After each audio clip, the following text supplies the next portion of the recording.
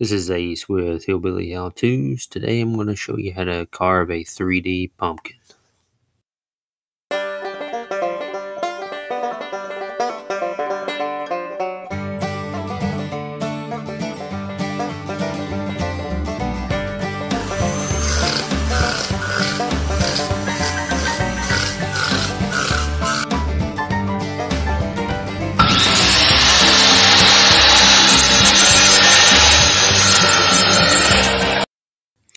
So we're starting off here with just a regular pumpkin. We're going to be carving a 3D face in the side of the pumpkin. For starters, I am not very good at this, but it is very fun and very challenging. So today I'm going to be using just regular kitchen tongs. I'm going to be using the end there to carve into the pumpkin. The skin is the hardest part. After a few swipes, you're going to want to give up. Don't give up. It does get much easier once you get that skin off.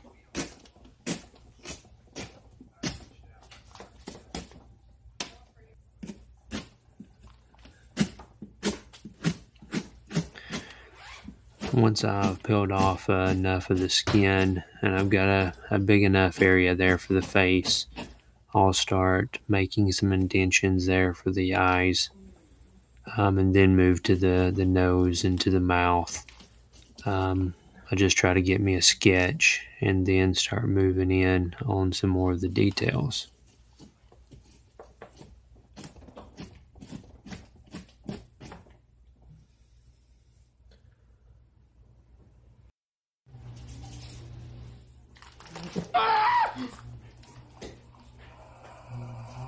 Okay, now he's starting to come to life.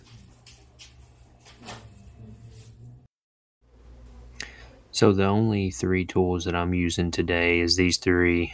Like I said earlier, just kitchen tongs. I use that for most of my carving. And I don't know what this tool is called, but it comes in most of your pumpkin kits. I think it's used to pull the top off the pumpkin once you get it cut. But I like the dull edge there. And then this is just a very sharp, pointy, like poking tool.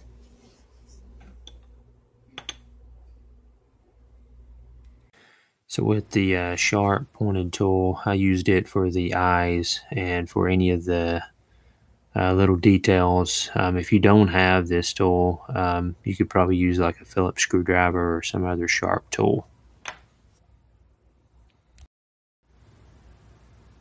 With this other tool, I used it for the teeth. If you don't have this tool, you could probably use like a butter knife.